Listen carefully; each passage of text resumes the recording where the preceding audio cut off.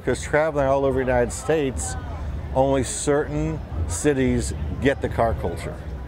And St. Louis is big on it.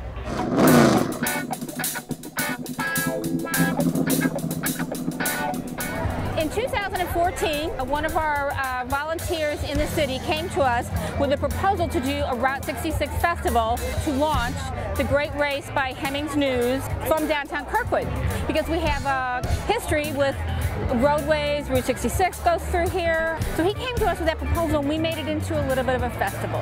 When that was over and it was a great success, we had about 4,000 or 5,000 people in downtown. We decided that we wanted to go forward with a regular event, but we needed some time to plan it.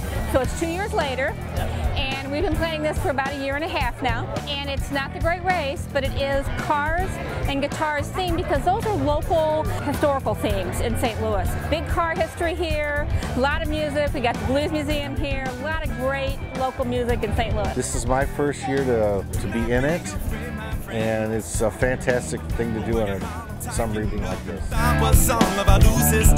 This is phenomenal. This is just great. It's great for the city. You can see the people. They're having a good time. They're stopping, they're looking.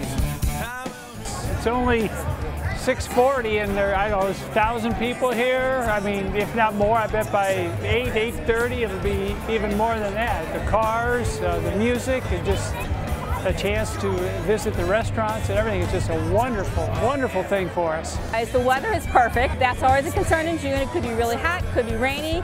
It's a little humid. I'm not feeling the humidity, but it's kind of perfect. I mean, we've got thousands of people here, and it's just, this is wonderful.